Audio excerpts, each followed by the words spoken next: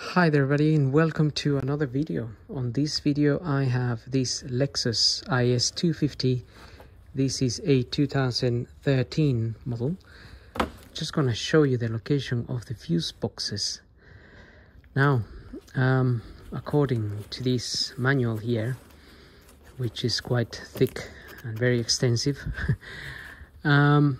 we have quite a few fuse boxes, and also is actually showing us left-hand drive and right-hand drive. So this particular fuse box which is sitting in front of the battery on the left-hand drive, it will be on that side, but on the right-hand drive is on that side. So and then we have this other one as well, which is sitting just there as well. We're going to open it in a minute. And we have a type A fuse box and a type B. And then we have so it says here left side instrument panel for left-hand drive vehicles, left side instrument panel for right-hand drive vehicles. So in this case, this is a right-hand drive. It will be on the passenger side. The other one will be in the same place, but it's just on the driver's side. And then this just shows you there is a little key for removing fuses, but it says only type A fuses can be removed using the pull out tool. And this chart here shows you what a broken fuse will look like. So that will be good, that will be bad. Same as all of them. That will be good, that will be bad. You can see the little filament is broken in there in the picture. So let's have a look at those fuses then. I don't think I have a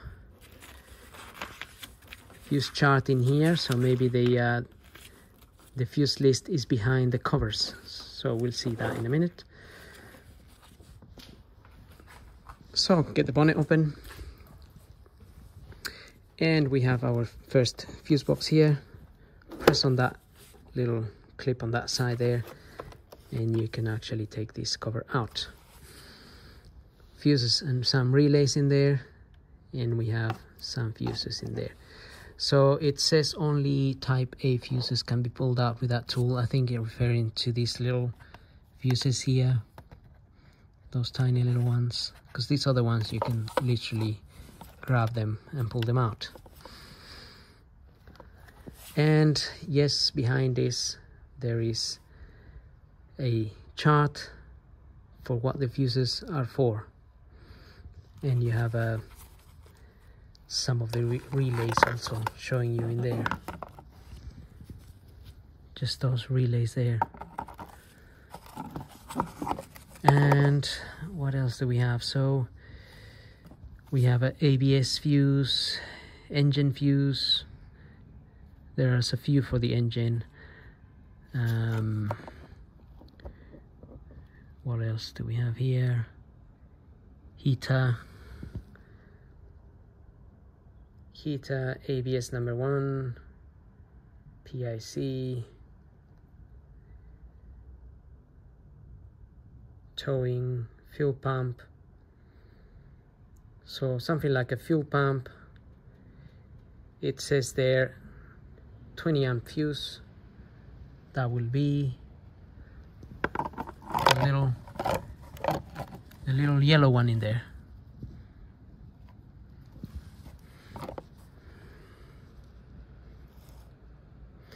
And we'll move on to the next one. So let's put that back in there. The next one is just here. Again, press the little clip here. Let's pull this cover out. And there we are. We have fuses there, relays, fuses. And the little key they're talking about is this one. This side is for the tiny little fuses there. and usually the other side you can use on slightly bigger fuses. So I'm not pulling any fuses today, but that's where the key is. And again, if we look at this diagram here, we have some relays there, so you can more or less guide yourself how this is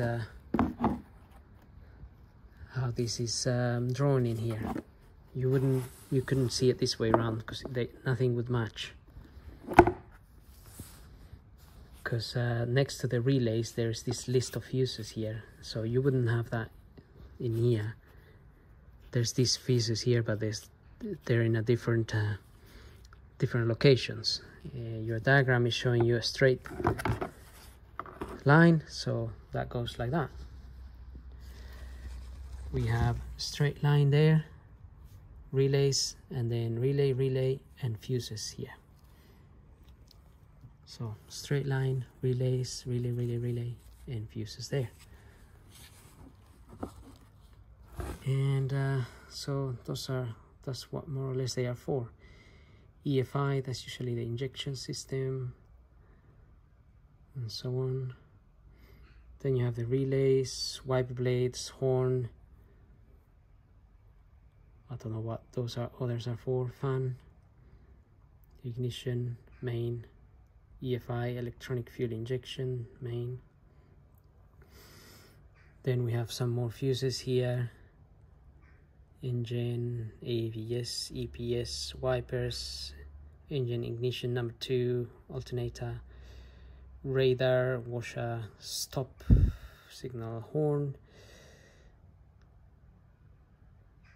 and so on, and some spare ones. So looks like these 3 here are spare. Fit this back, make sure it's shut properly, and then we have the fuses that are going to be inside of the car.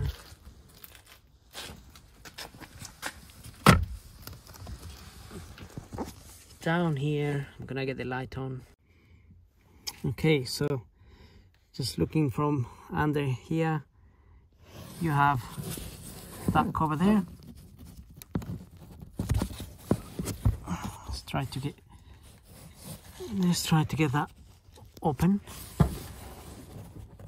It's a little bit tricky.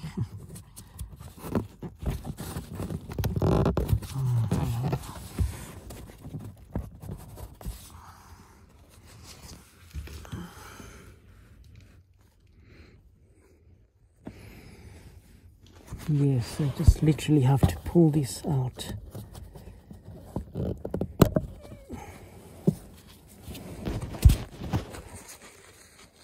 Okay, just need to pull the cover out. That cover has the list of fuses on it.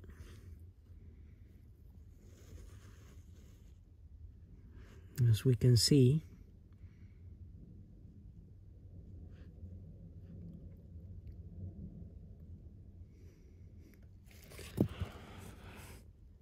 and that's where the fuses are.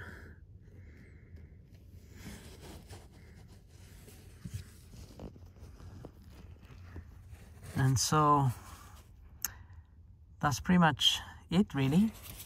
That's where you can find all your fuses on this car. I'm gonna put this cover back on now. But all in all, hope this video helps. Don't forget to subscribe, and thank you for watching.